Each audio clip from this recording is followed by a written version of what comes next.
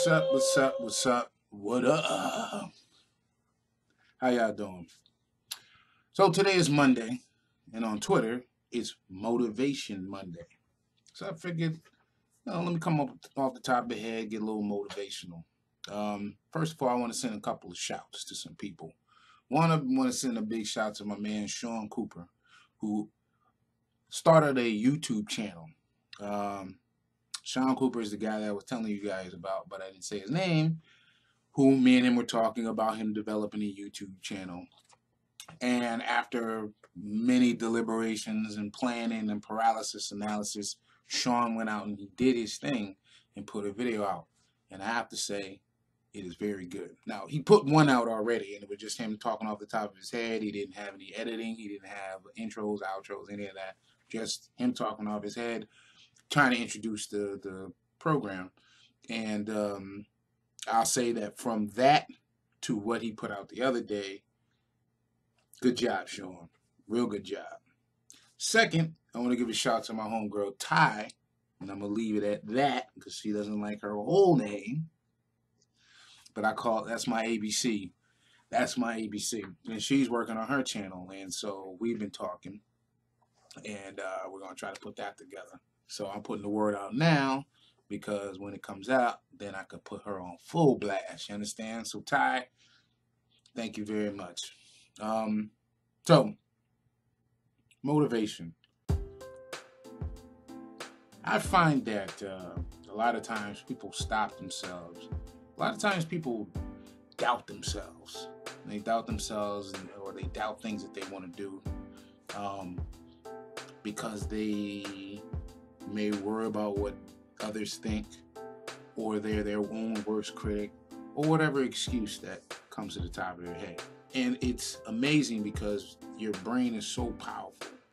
And if you don't master your mind, you don't master your way of thinking and your mindset, you stop yourself from doing a whole lot of stuff. And for many years, at least 20 plus years, I did that same thing. Worrying about what this one is going to say, worrying about what that one's going to say. And there'd still be things that I would slide and do, regardless of what people said, like eBay, recording shows. I've been through a bunch of shows. But I stopped myself from doing a whole lot of stuff. And sometimes I look back at those things because I at least look back at my life at least once a week. Look back and see where I am now compared to where I was then as a therapy to make sure that I'm on track, or at least that I'm progressing. And my whole point is that a lot of you are stopping yourself from doing something that you truly want to do because you're worrying about other people, or you're worrying about bills, or you're worrying about all sorts of things. And this is where I'm going to introduce to you the $1 million theory. The $1 million theory, I don't know if anyone else thought of this, but this is something I swear I developed myself. If someone was to say to you, say you live in Connecticut per se, and someone said to you, if you go to California in a matter of 7 days, you will have $1 million. As soon as you get there, I will hand you a briefcase of cold, hard cash, $1 million. Now, I don't know about y'all, but I at least want to say about 98% of you would do whatever it took to get to California to get that $1 million. Hitchhike, hoe around for money, sell drugs, and you may never have even done nothing like that. Borrow money from a bunch of people, panhandle. You would do whatever it took for you to get out there so you can collect that $1 million. And the reason I call it the $1 million theory is because if you applied that to things that you want to do in your life, you would accomplish so much more. If you put yourself in that same mindset on things that you want to do, no matter how big or small it is, you would achieve so much more.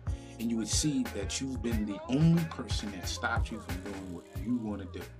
And as easy as that may sound, and as simplistic as that may sound, it isn't. Think about something that you've been wanting to do since you were young, that you have not done.